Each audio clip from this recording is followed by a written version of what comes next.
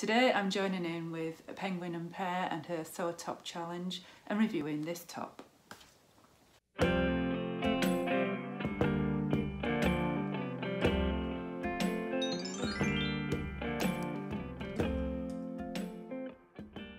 Hi and welcome to my channel. My name's Sam and this is Frugalisama, where I talk about all things sewing. And today I am joining in with Claire from Penguin Pear. We are doing a vlog hop, which is something new for me, where there are 31 vloggers or YouTubers from the sewing community, and each day of August we are reviewing a top. So it's the Sew a Top challenge. First of all, I'd just like to say thank you to everyone who's subscribed so far, and hello if you're new here. If you've come over from the vlog hop, welcome. Please consider liking and subscribing my videos. On a Sunday I publish reviews and plans and makes, and during the week I've been doing 100 days of sewing. So if I refer to that, that's what I'm talking about, and essentially that is showing people that sewing's an accessible and relatively inexpensive hobby to join into. First of all, the vlog hop, we'll put a little graphic up to show you who's participating. And yesterday it is Josie, and tomorrow it will be Roxanne Stitches. I'll put a link to both those YouTube accounts below, and I will also include a list of everybody who's taking part. So when Claire put the call out to the Sew a Top challenge, I was keen to include a free top pattern for mine, just so that everybody could participate and download the pattern if they wanted to.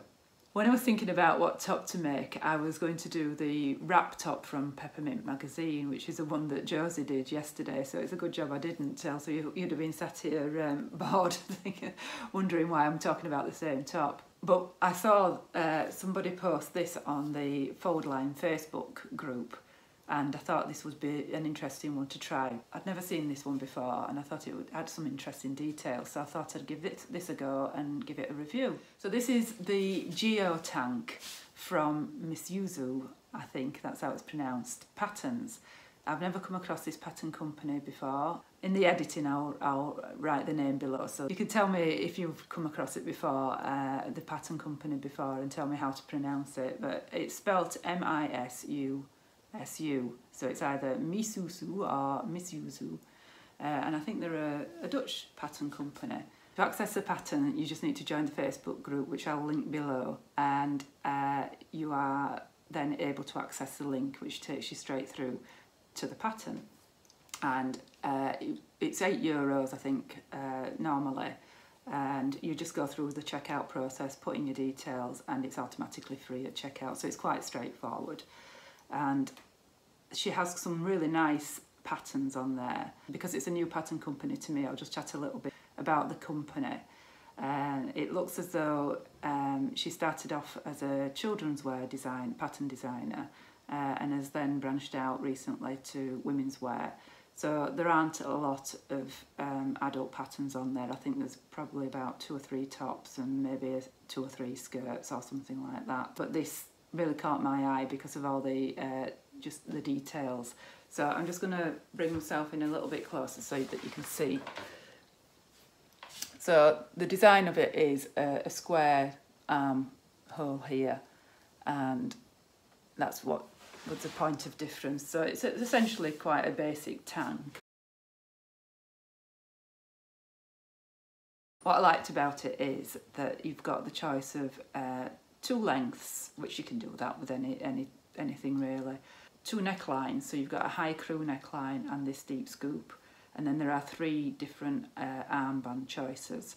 So you've got a narrow one, which is just this narrow one like this. This would be narrow all the way.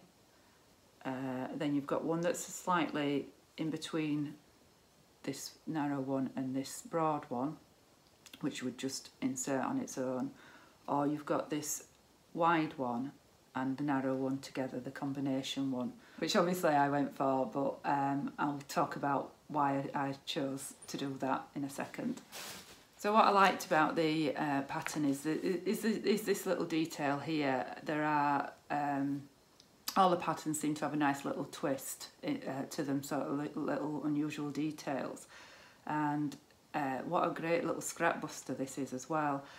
So I was using scraps from a previous project as I like to do, and I really love this fabric. I bought it last year and made a dress with it, and the scrap was a really awkward shape because the original dress had a wrap, and it was a really huge diagonal cut out of it. So although there was quite a bit of fabric left, they were all really strange shapes. So originally I wanted to go with the longer version, which would have hit me at the low hip, but I just didn't have enough fabric, and I didn't have enough fabric for the front and the back. So that led me to the design choices that I made. I always wanted the scoop neck. I'm not a massive fan. I do wear crew necks, but I've got plenty of crew necks, and I thought if it's a tank top, or a vest top as we would call it in the UK, then I wanted the lower neckline really, because I'd be wearing it in summer. So that was the first design choice, was the scoop neck. I had to go for the crop, and I was a little bit worried about going for the crop with high-waisted shorts, which is what I tend to wear. It's absolutely fine. I'm not showing any stomach or anything, so that's absolutely fine for me. Then at the back, then I'll just whiz round and so that you can see. Hopefully there you can see that the back is in a different direction. Again, that was a choice to do with how much fabric I had. I just simply couldn't get that back on the fold, and I could have seamed it, and I didn't really want to seam this fabric down the middle, so I seamed it across the top. So you can really have fun with this pattern with different scraps. I've seen versions where this armband here is in two pieces, so you've got an upper and a lower band, so you could have that in two different colours. Could have done this a different colour. So I could have really gone to town with all the different colour blocking and what have you. But I really was quite limited as to what fabric I had. This navy blue is off some fabric that I bought from the remnant bin from Lucky Fashions from my summer sewing plans. So I didn't really want to use a lot of that because I've got plans for making the short sleeve t-shirt with that.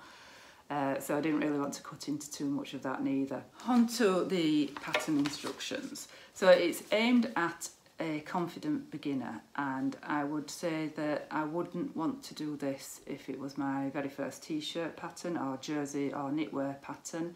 I have done in my 100 Days of Sewing a video on the Mandy Boat tee, and one of the other ladies has actually done a review of that. If it's your very first knit pattern, then I would attempt that one first, just simply because you haven't got all these bands to insert. It's not difficult to do it, but I don't think I would. I think I might be a little bit put off if this was my very first ever knit garment to be sewn. So there's no specialist equipment that needed really. It does say that you don't need a serger, and I would say that's you definitely don't. I've got some of the spare fabric here. This fabric doesn't fray.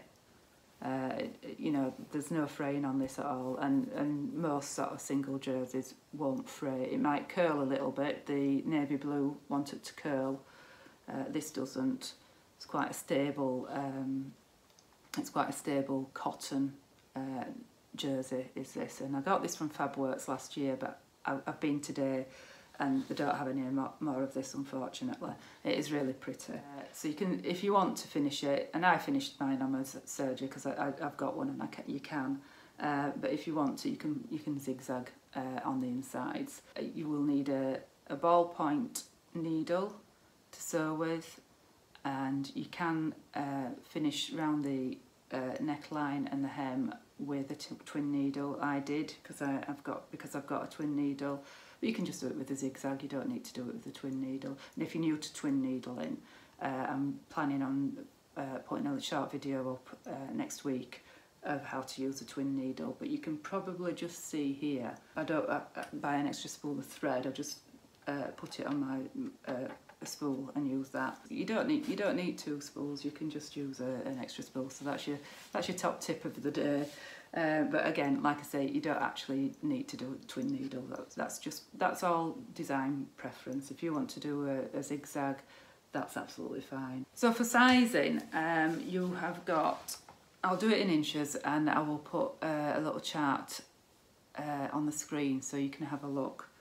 But for the sizing, you've gone from a 31.5 inch bust to a 48.8 inch bust, and it's done like that because I think it's been converted from metric to imperial, because 48.8 isn't really a measurement. It's a combination of both. Your waist goes from 25.2 to 40.9 inches, and your hips goes from 34.6 to 50.4. So it's quite a wide range of size in there. The pattern designer stresses that for your sizing, and it goes A to H or something, it doesn't go 1, 2, 3 or 10, 12. You need to take a measurement of your high bust and your full bust, and then make a decision then as to what size you go for.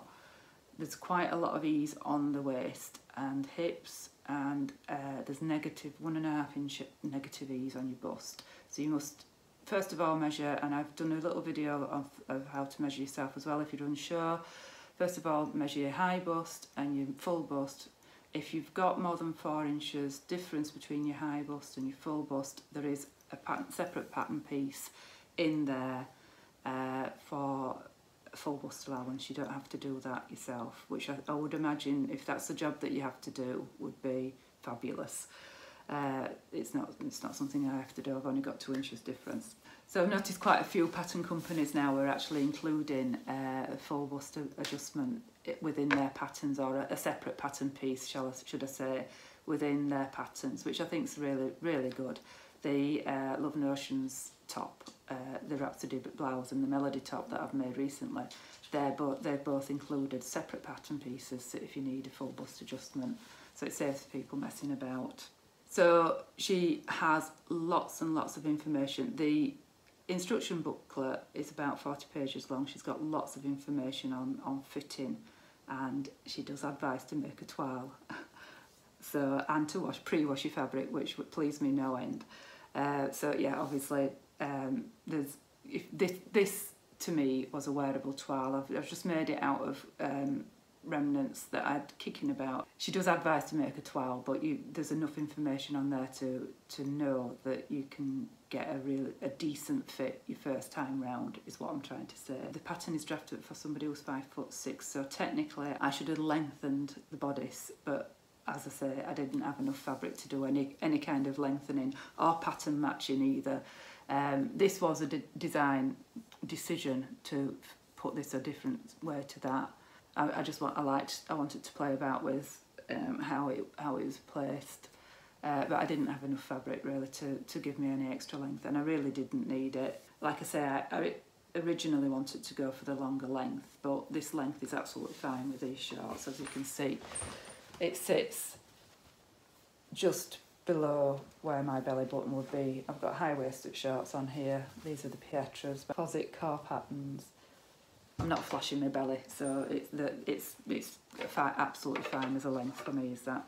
So because I am around about 35 at my high bust and 37 across my full bust, I chose size H, and that was for 35.8 and 37.8 across both the high bust and the full bust, and a waist of 31.5 inches.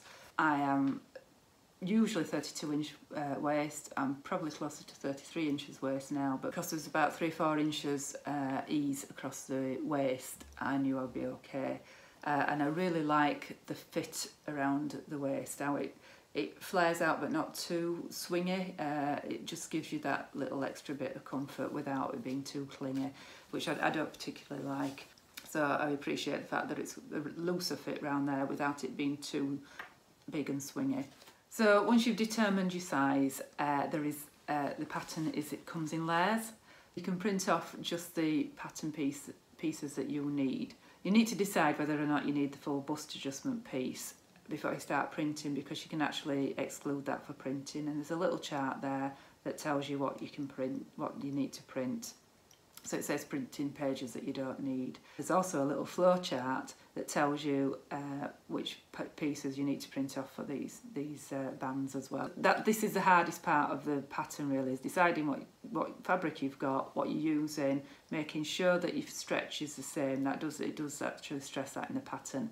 And there are separate pattern pieces actually if you are going to use a rib knit for any of this. Obviously a rib knit's got a lot more stretch in it, so you would need smaller pattern pieces. So you do end up with quite a lot of pattern pieces, which if you're not organised you could end up getting a little bit confused. I ended up having to put all the pattern pieces to one side that I didn't need, and then just use the ones that I did need. So that's the hardest bit of this pattern really, that and making sure that you get this pivoting right here.